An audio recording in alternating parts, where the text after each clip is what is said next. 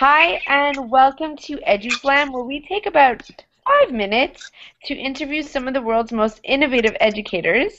I'm Tanya Averth from Montreal.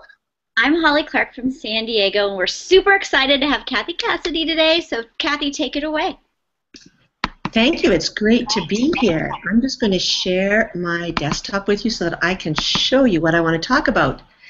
This is my classroom blog, and of course it's full of my gorgeous, adorable children, and so it's very appealing. But the really wonderful thing about this blog is on this side.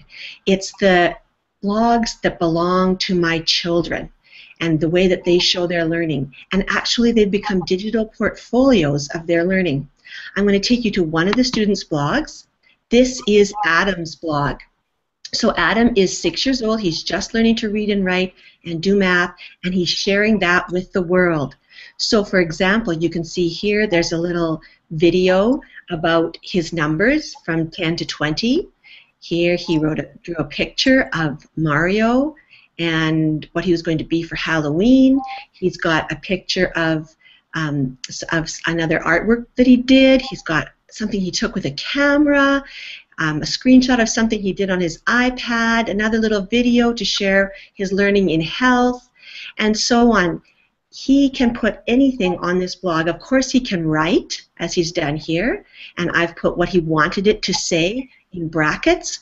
He can also put pictures that he takes with an iPad or with a camera can go on here. He can put video. Basically anything that has an embed code can go onto a blog.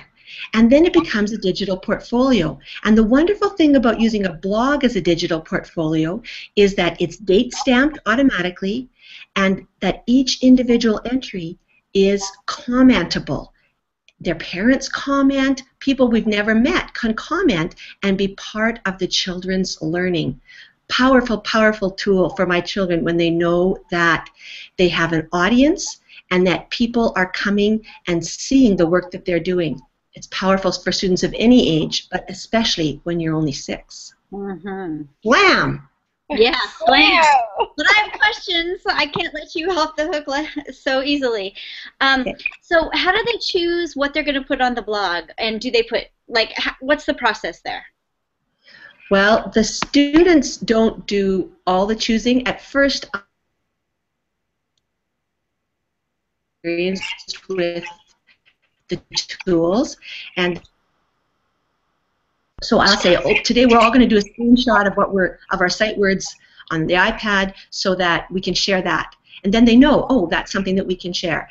And as the year goes on, they get more and more choice. I might say, we just all painted a picture. If you want that on your blog, take a picture. If you don't, you don't have to. They do things like that they make in their free time. They sometimes make little things and they think that should be on their blog because that's part of their learning, and I say, yeah, go for it. And so as the year progresses, they get more and more choice. They get choice in how they share their learning, and they get choice in what they share. Do they put in their own posts, or do you guys have someone helping them?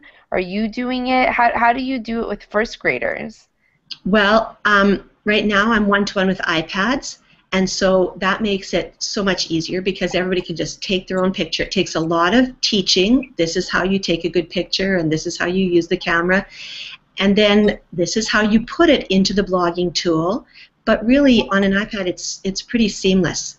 Before we had the iPads, I would put the HTML in for them because that was a lot of work. But now you just put the picture in, and the blog creates the HTML for you.